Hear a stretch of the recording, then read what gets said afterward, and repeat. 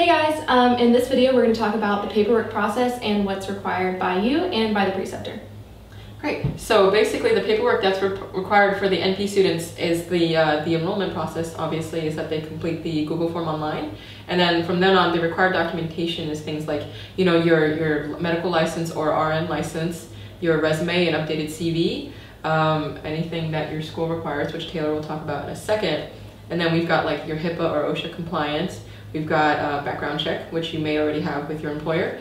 We've got your immunizations or vaccination history and health history, health record.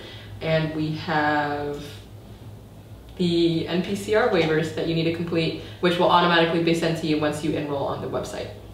Yeah, and then on the other side of that is stuff that you need signed by the preceptor. So a lot of times your university will require that you have a clinical site agreement or some sort of preceptor qualification form.